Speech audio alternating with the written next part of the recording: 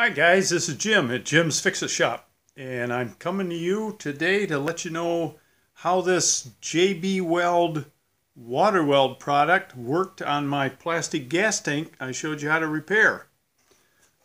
I had to add a little bit more around this side because the crack extended farther than I realized. So I let it set a whole day, filled her up with gas, I plugged off the gas line, tipped it upside down like it is now, and it just leaked terrible. The product doesn't seal very good, and it looked like there was a small crack here where it's separating from the plastic. So I put my fingernail in there, and you can pull it right loose. It doesn't bond to plastic very well either. So I guess I'm going to have to say this product was a total failure, and don't waste your money on it because it doesn't work. Subscribe to my channel and you can see the original video when I put this sweet smelling stuff on here.